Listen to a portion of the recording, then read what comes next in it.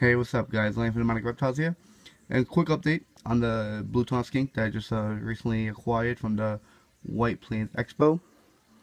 And first, I'm going to show you the little basic setup. Some Timothy hay in the back for him to burrow and hide in. Newspaper to keep it nice and dry in here. 2 water bowls. Just because it's built in, so why not? To dry cat food that you've been loving, eating some bananas recently. Not too much with the sugar. Where's he at?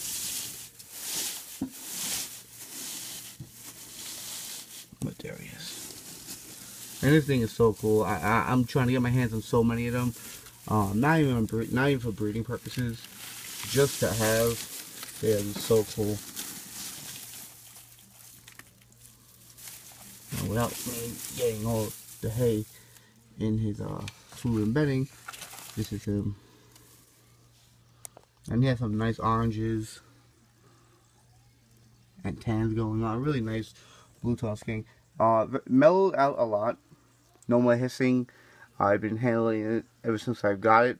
About 30 minutes to 45 minutes a day. Try to have him on my bed when I'm watching TV or playing video games. Try to get him very used to being around human interactions.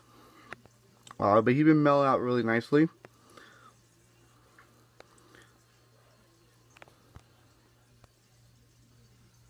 I think it's so cool. Hopefully I can get my hands on a couple of other blue tongue skinks, maybe even different species.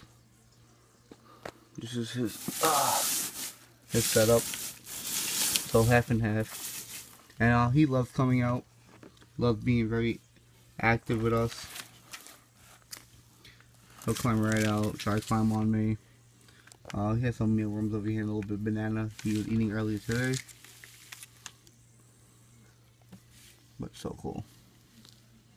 I named him Krampus after that new Christmas / horror movie that came out.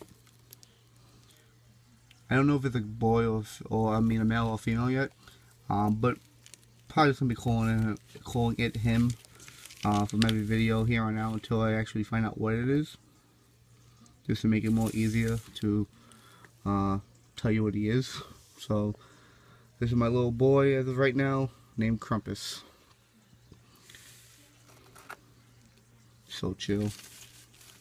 Been doing really good. Alright guys, I hope to make more videos. Hope you guys enjoyed this video. As always, have a good one. Bye.